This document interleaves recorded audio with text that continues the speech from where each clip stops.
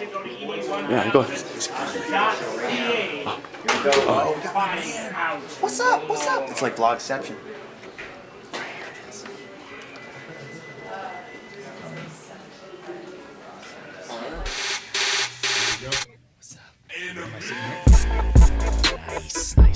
This is awesome.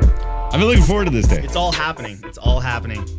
I've really been looking forward to this day. Hey, it's the Todd Shapiro Show brought to you by pizzapizza.ca. I just want to let everyone know that we have our Bacardi broadcaster at the Blue Jays game. We'll do our first check-in in about 20 minutes for that. But how could we not get right into it? These guys, well, let's be honest. They're very powerful human beings. And why are they powerful? Well, I don't know if they could necessarily fight crime, and I don't necessarily know if they could lift a heavy car off if it toppled on someone, but I can tell you this. They connect and they engage and they captivate millions of people on the daily. Thank you for being here. Matthew Santoro and Rob Dyke. How are you guys? Good, man. It's a pleasure to be here. Thank you for having us. Yeah, man. It's cool. We're good. It is. This is a long time in the making, I feel like. Long time in the making. Well, it's really neat actually how it started because I actually met Matthew at the MMVAs really quickly. There was a red carpet there, and I met Matthew Santoro, who, by the way, if you go to Matthew Santoro on YouTube, you're going to see that there's just under 5 million people who follow this guy. He's blowing up as well on Facebook, on Twitter, 300,000 plus. He's got another vlog channel, 600,000 people plus. And then Rob Dyke is still remarkable numbers of like 2 million and 100,000 and all. It's crazy. It's actually pretty crazy. It's okay. It's awesome. It's okay. So I meet Matthew at the MMVAs. And I don't know much about the YouTube world, and in a way, since I met you, I said, you know what, I got to get into this because there's a big success to be had there. Yep. And then we had a nice little exchange, and I was like, hey, dude, I can get you on the show. and I actually never heard from you again, and I was kind of hurt. Yeah, of course. And I don't blame you, man. It was a weird time in my life. Segue. No.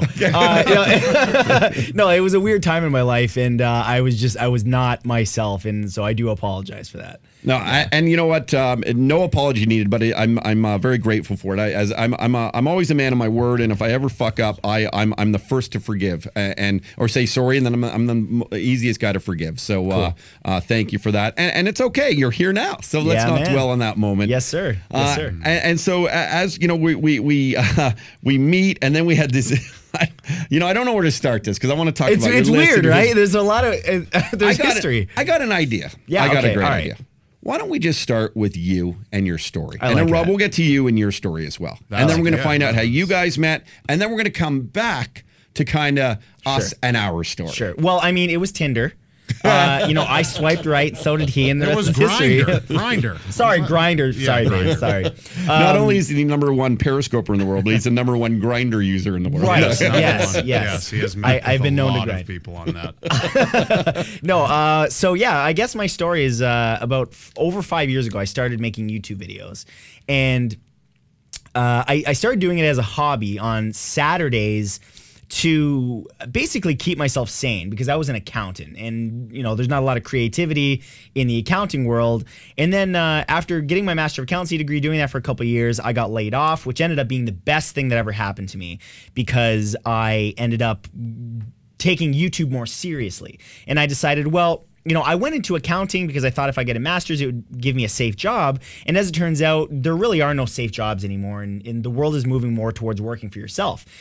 So that's what I decided to do. I thought, okay, I'm just going to take a chance, see what happens with YouTube. And after doing it consistently for a year on YouTube, it finally took off after a full year of doing it consistently. And the rest is history, and I'm just kind of doing my thing now. So for that year, though, when you're putting up videos and stuff, did you have sort of an idea on how you wanted to structure the videos? And the second part to that question, did you have anyone watching them?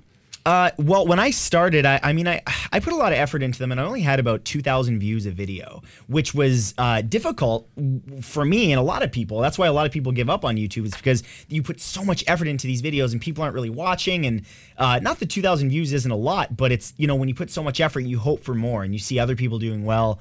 But yeah, I never really thought of like giving up per se, but like, it did cross my mind a couple times, but I'm just glad that I kept with it. Matthew, just a little closer to the mic if you don't mind for me. Oh, yeah, no problem. Oh, look at that. Yeah, my you sound way better. Matt. You sound good. Sense. Sorry about that. You sound no, don't be sorry. I just These are that's great. So you're doing the videos for that year. How much time would you put into some of these videos? How much time would you put in? Are you periscoping live? No, I'm not. I'm vlogging at the moment. That's so cool. I hope that's vloggers. cool. Yeah, no, you can do it. You can do it. And if you want a periscope, you can do anything you want. I mean, obviously, we're grateful. Don't worry, for the my exposure attention too. is with you. We love it. But I get your. I mean, I'm starting to understand the world. The effort and the editing and all that kind of stuff and the writing of scripts and putting it into the videos that you were first doing, has that changed, or is it still the same amount of time? Like it's because you do about a couple a week, right? Yeah. So I make 2 videos a week, and up until a little while ago, I was doing it all myself. But recently, I enlisted the help of some close friends who now help me do the research, write for me, and then I also have a friend, Brock, who edits for me. So I have a little small team, but they're really good at what they do, and they've helped me not only double my output of videos, but increase the quality of them as well. Fantastic. So what's an example for people who, and maybe there's a Todd Shapiro Show listener who's not YouTube savvy. They don't go on there. They don't have their YouTube sensations that they follow. Give us some examples of some of the stuff that you would do. Like that I have done on my YouTube channel? Yeah, exactly. Well, I have 4 series. One is called Myths You Still Believe, which is all about basically debunking myths, kind of like a Mythbusters type thing. I have a series called Facts in 5, where Rob is staring deeply into my eyes, and I'm not sure why he's trying to distract me. I have a series. Success. I have a series called Facts in 5, which is all about learning about one topic in 5 minutes or less. I have my traditional top 10 lists, which everyone knows what top 10 lists are, and then I have a series called 50 Amazing Facts, where I present 50 really cool facts that I found on the internet that you likely didn't know that are meant to kind of blow your mind type thing. Now, have you sort of been a pioneer in the YouTube world, or is there a formula to some of the success on top of the talent, the hard work, the research, the delivery, all of that? I mean, a pioneer in what regard? You know, just the list, the 50 most things, the 10 this. Yeah. Right? You know, like you started doing it 5 years ago, and now you see that everyone's kind of trying to emulate this stuff. And I'm wondering if you were one of sort of the first guys in YouTube, or ladies, to kind of have this structure. I don't think so. I mean, the thing with top 10s is it's nothing new. Like, I believe Johnny Carson started it like over, what, 50 years ago? So it's a format that's been working for a long time, and a lot of people have adopted it, and all that I did was just do it in my own way. And that's something that I'm of the belief that there's no original ideas anymore. Anything that's ever been done any idea that's ever could have been done has been done by now. So it's all about doing whatever your idea is in your way. And anytime somebody has an idea for a YouTube series, I always say never go on YouTube and search to see if it exists, because it does. I guarantee you it does in some way, shape, or form. There's a lot of videos there. Yeah. So don't go out there and try to see if it exists, because it does. So all that's going to do is distract you and make you not want to do it. So do what you want to do it in your way, and maybe you can make a career out of it. Matthew Santoro joins us from his YouTube fame. That year, I always go back to that year when you're working. It's like a startup company for you. So because you dedicated so much time and worked so hard at editing these videos, I have a feeling that you actually expected some success to come with it, that it wasn't just a fluke. And am I safe to assume that? Yeah, I mean, in the early years, I was one of those people that didn't fall into success. I worked towards it. Some people have a viral video and they have their 15 minutes and they go away. Other people have a viral video and make a career out of it. Me, I didn't have any of those things. I worked towards it, and I've been working towards it for a long time. And after 4 years of doing it with very little payoff, it finally paid off. So, it takes time, but just like anything else in life, that's no different from, anything else you want to make a career out of. It takes a lot of practice, and eventually I believe that you'll get there with enough hard work and determination. And I really respect that about you. And I didn't know it, so I didn't know if I was going to respect that about you. But I did, because some guys do just fall into it. They get one video for some reason, it gets caught up in that vortex. It gets you the 4 million hits, and then you create a subscriber base, and that you can actually monetize it and do okay without really doing any kind of work. And that's kind of, as an old school broadcaster, and I'm wondering if it comes from a resentment place, or maybe it's just envy. But there, it's probably jealousy. I look at some of these guys, I go, wow, there's like no talent there, but they have such a big following. And I go, maybe I should be happy for them, but I realize what I've done and how hard I work here on a platform like SiriusXM, and should I have just gone only the YouTube world? But then when I hear stories like you, this has taken some time. Oh, it's taken a long time, yeah. And I'm not the only one. There's a lot of people like that. But there's some of that within the YouTube world as well. Like, myself and, there's a lot of that where we'll look at some people and be like, how the hell do they have that many subscribers? And, there's various reasons for various things. Sometimes YouTube, will promote a certain individual because they represent a certain either gender or race. And, they're trying to create like an equality thing. And that's great.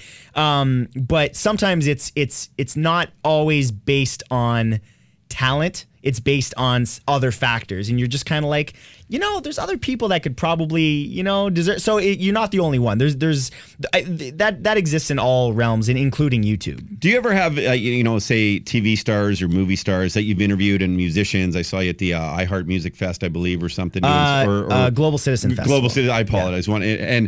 And you're talking to the legends of this planet. But have you ever had anyone come up to you and say, "Oh no, I don't want to do an interview with a YouTuber"? Has that ever happened?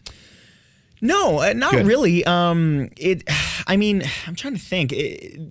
Not like really. People realize the importance and the direct reach of no, what not you're doing. always. No, yeah, okay. I see where you're going with that. Yeah, it's more of like some people do, and I think people they're starting to get it more and more. But I don't want to say for the most part, that's starting to wane. Like the thought of, oh, these are just kids making videos out of their apartment. I think that mentality is more or less dead now. It still exists to a degree, more so among the older folks. But I think for the most part, people get it. It's a serious business. And we make good money off of it, and it is a business, and it's not just us having fun. Although we do have a lot of fun doing what we do. It's hard calling it a job sometimes, but yeah, that's the beauty about any media, any platform, radio, YouTube. If you're a sports broadcaster, I mean, if you can do what you love, have a passion doing it in this world, and you get to meet the celebrities and get to have a following and get to make some money from it. Yeah. I mean, it's a privilege. It's absolutely. And that's sort of you recognize the privilege and the audience that you reach out to. 100%. And you hit the nail right on the head. It's like, what we get to do, and I say we because I mean the community as a whole, the YouTube community, is anyone who has the privilege of entertaining or having an audience, a large group of people. I think that you have to take that seriously, and I think that's why it's so important to put a good message out there for people, because it's like that is. You influence a lot of people, and that's why I'm really proud to say that my whole career I've only ever done positive things and tried to educate people and have fun, make people laugh. And I've never jumped on any bandwagons. Like I never did the Harlem Shake. Like I never, those viral trends. Yeah, like the quick thing. You never got involved. Yeah, I never got involved. You didn't need them. No, it's not that I didn't need them. You didn't really need to type in the Harlem Shuffle and then your name comes up with exactly, it. Yeah. And I mean, looking back, could it have benefited me? Maybe. I know some people that did it that got a quick like 30,000 subscribers, but I've never been about the quick fame. I've never been about like, hey, what's the fastest way to grow? Because I think that's a really dangerous path to go down, and I'm really glad that I did it the way I perceive to be something that's going to last for many years. Hey, what's up? I'm Roddy. Subscribe to our channel. You're going to love it. For the rest of this episode, you got to check out our podcast online on the website. Go check it out. You won't be disappointed.